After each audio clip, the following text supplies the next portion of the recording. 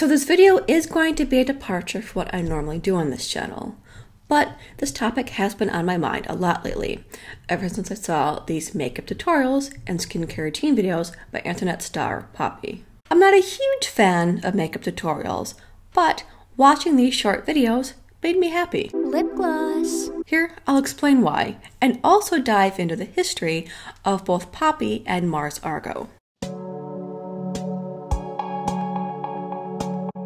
I've been drawn to these two women's stories because, like them, I've been in an abusive relationship. And the work of trying to untangle the wire of someone's manipulations from your psyche is hard. Very hard. After a bad breakup, we want nothing more than to scrub the other person from our lives, block them on social media, box up their stuff, get a makeover or a new haircut. However, when that person is deeply connected to our creative projects, and we have to do this letting go and healing in public, it's even more difficult. If you're watching this, you're likely familiar with the character of Poppy, birth name Mariah Pereira, the cute, twee, vaguely pretentious singer who makes music along with abstract videos. The performer's first YouTube video as Poppy was of her eating cotton candy for a solid minute. I'm Poppy. I'm Poppy. I'm Poppy.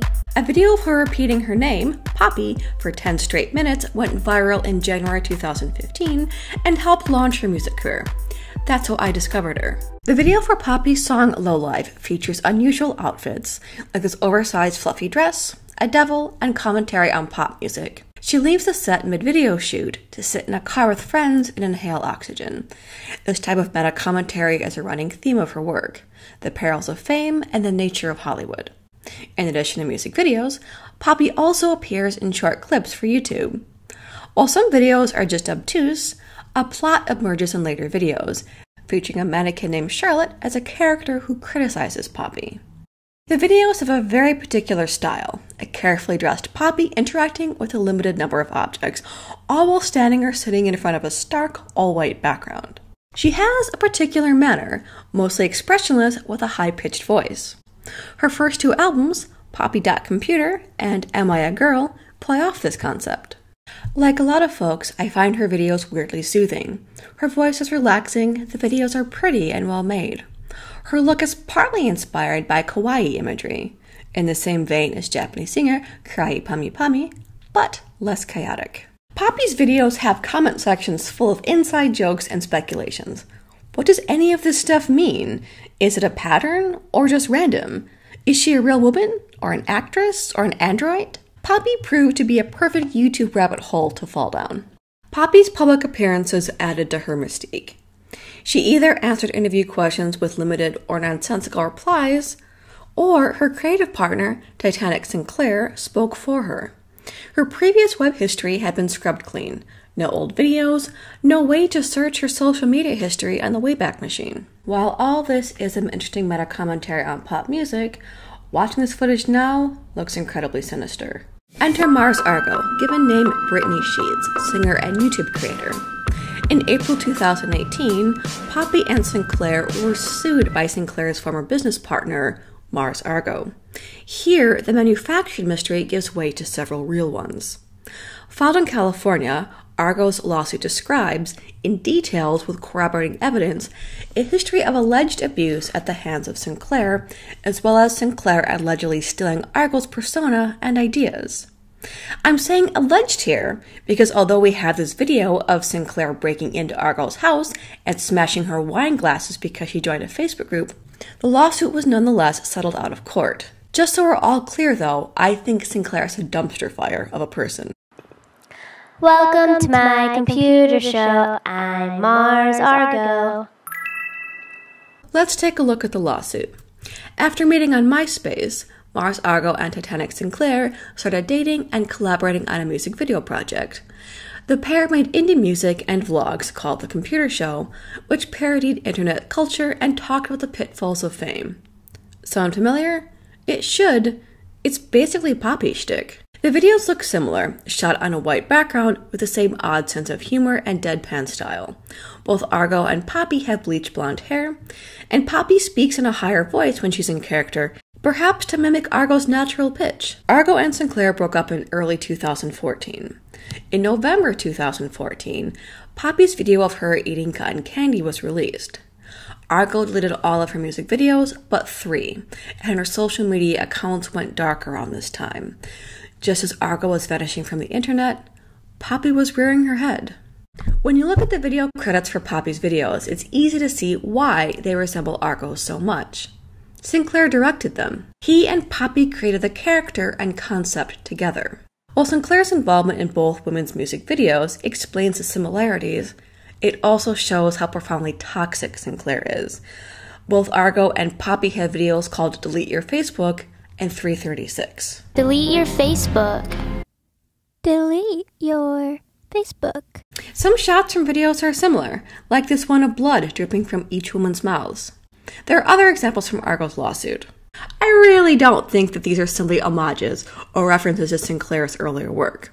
Especially with the bad breakup and the alleged abuse and stalking, it seems like a way for Sinclair to taunt Argo. But is this really copyright infringement? That's a question for a lawyer to answer. From what I can tell, cases like this are nearly impossible to prove. YouTubers mimic one another a lot, like musicians imitate each other. Think of Lady Gaga and Madonna. While there are tons of similarities between Argo and Poppy, I'm not sure. I'm more concerned with Poppy's knowledge of what was happening.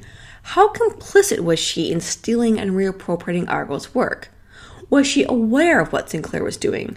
How much did Sinclair groom her? Speaking of grooming, I'm uncomfortable with the age gap between Poppy and Sinclair. She was 19 when they met. He was 27. Poppy released a statement on Twitter addressing the lawsuit and defending Sinclair. In it, she doesn't mention the potential copyright issue at all and dismisses Argo's claims of abuse while saying that she's been abused as well. Here's where it gets a little complicated. In her response, Poppy accuses Argo of collaborating and maintaining an ongoing relationship with the exact man who took advantage of me when I was young and vulnerable. The man she is referencing is likely Josh Moran, a musician who is said to be friends with Argo. Further, Poppy tweeted 2 restraining orders she and Sinclair have against Moran, as well as a video of Moran and Sinclair getting into a fight. Poppy closes with calling the lawsuit frivolous.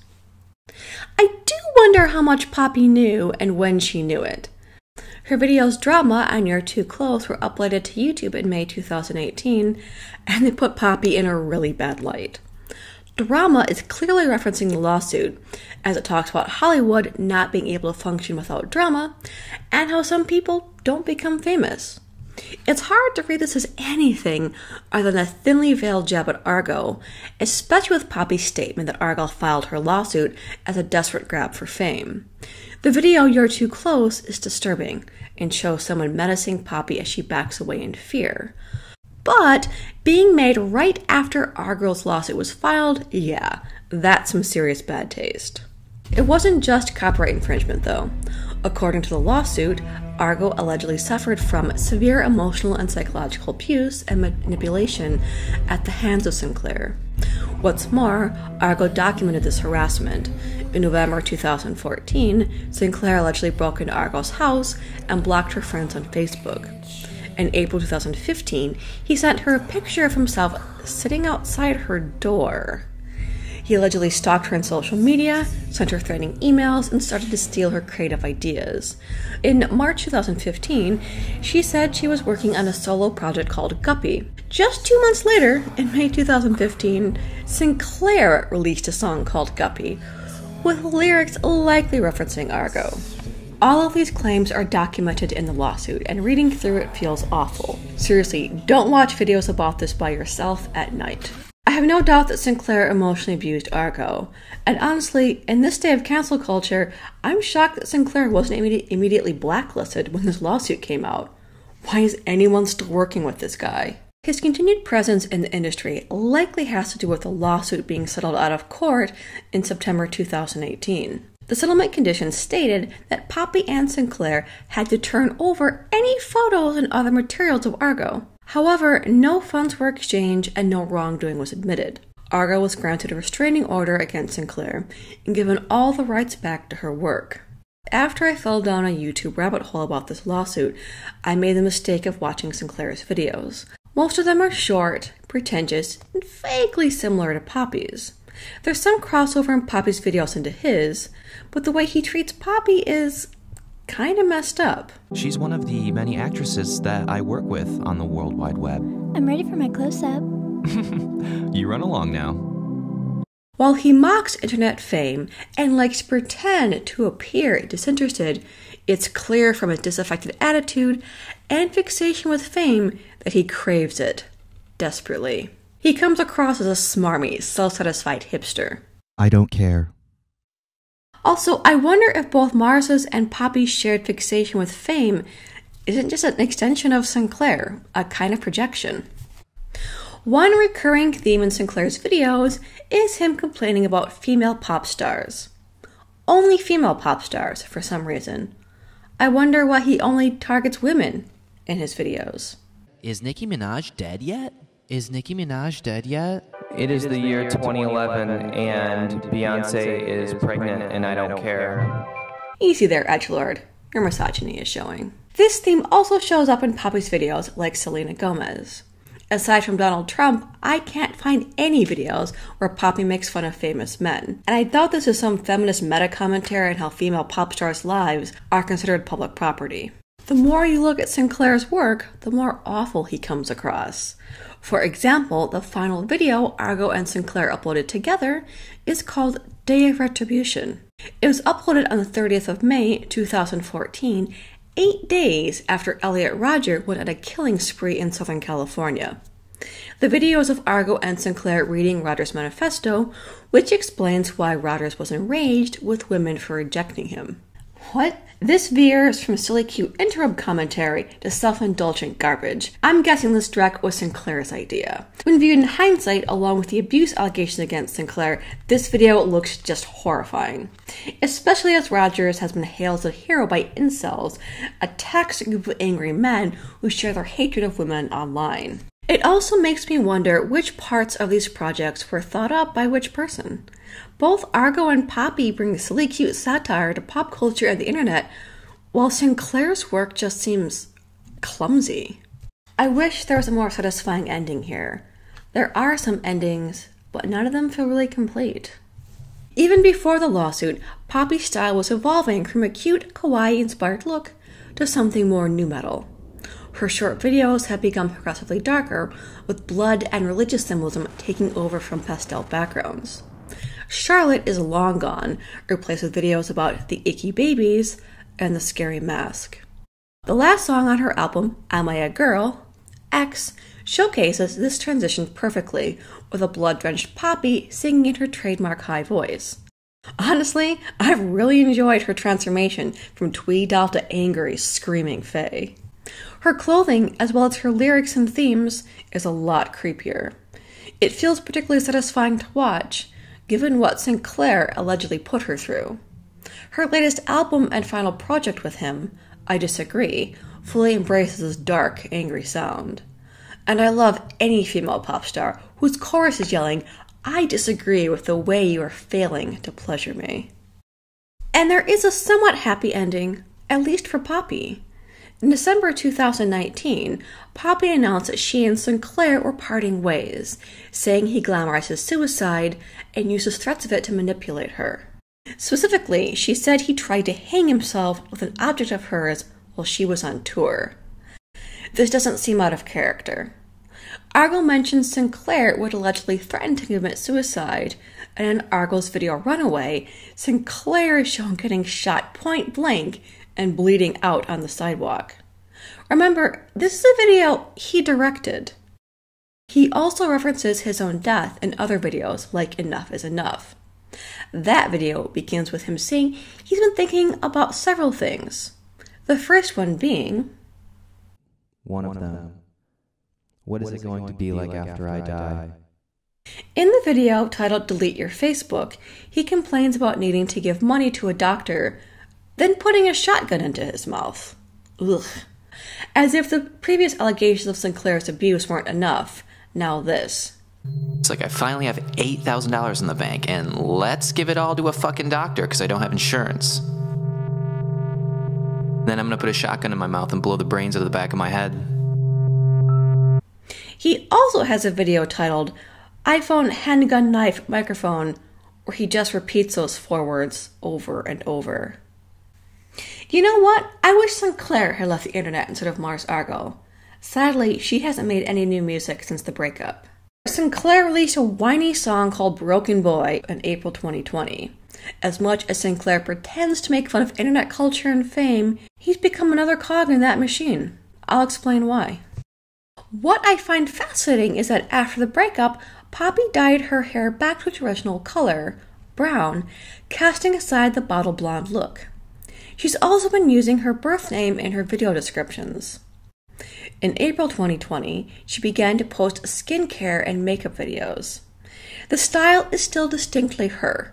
There's soft ambient music playing, and the disembodied male computer voice introduces the products she's using. There's some cute touches, too. In her video, Airplane Skin Routine with Poppy, some of the products are your favorite lip balm and a cute face mask. Things that can't easily be sponsored. The subtle humor and satirizing internet culture is still definitely there. These videos are a direct response to Sinclair leaking photos of her without makeup, as well as some demo tapes. On 6th of May, 2020, she posted about this on Twitter and said that my ex-boyfriend would always tell me I looked ugly without makeup, and I should never be seen without it. His alleged reactions, along with the apparently violent temper tantrums he's allegedly thrown in response to being dumped, convinced me that while Sinclair may have been good with a camera, it was Argo and Poppy who gave these projects spirit and life. His own work is whiny and annoying. A song called Trust Fund has Sinclair complaining that he has to work because he doesn't have a trust fund.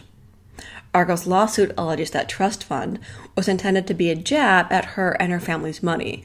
No, I'm not making any of this up to make him look bad. He really is that pathetic. He still follows Poppy on YouTube as of May 2020. In fact, that's the only channel he subscribed to. That's not creepy at all. I respect the idea of a woman taking back her image from her abuser.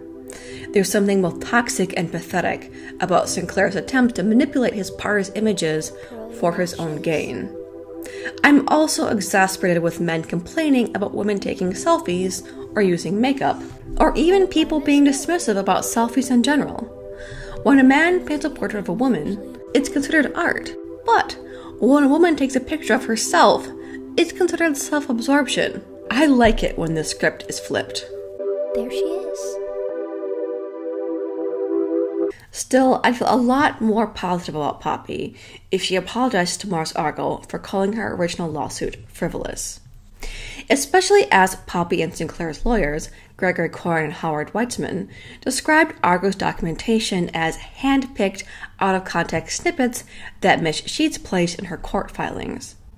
There's also the song Anything Like Me from Poppy Sinclair's latest album, I Disagree, which references someone calling the press, likely referring to Mars Argo. It's clear to me from Poppy's shift in appearance, as well as what she said in interviews, that she wants to distance herself from Sinclair. Sadly, Mars Argo is still largely a ghost online. Her last post to Instagram in December 2019 read simply, "Last post, then I'll disappear again." It also begs the question, how much of Poppy's persona was Sinclair and how much of it was her? I'd love to know who wrote drama, for example. Was it Sinclair putting words into her mouth, as he actually literally did in some of the interviews? Looking back at Poppy's videos, I feel nostalgic.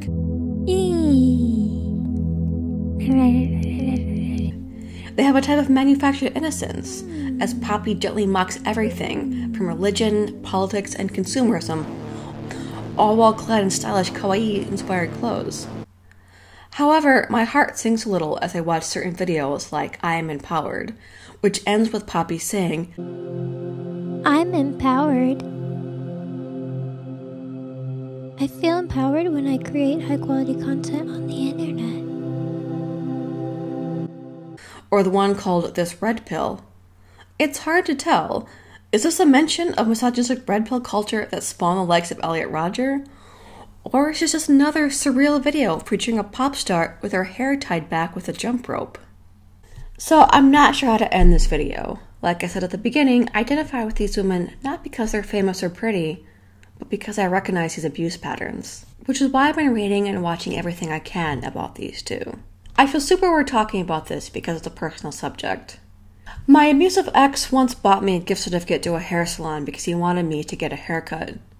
I was too busy looking for a job once I got back from overseas to bother. I should have been insulted, but I feel like I should have been flattered. I mean, it was a fancy hair salon. Looking back, I wish I'd gotten my head shaved with that gift certificate. I wish I could send out a powerful spell to warn all young women about the stupid, floppy hair talking about suicide, pseudo-intellectual boys that seem so fucking deep. The boys that just want someone to love them and they'll be fine. Someone to take care of them and solve their problems for them and play with their stupid fucking hair. A pretty woman to tell them they're smart and different and special. I should send out a spell to protect all the young women from these psychic vampire fucks. The young women who trust these assholes with their creativity and their affection and just wind up getting sucked dry and tossed aside and being told they're not nice enough when they won't put up with another drunken belligerent rampage.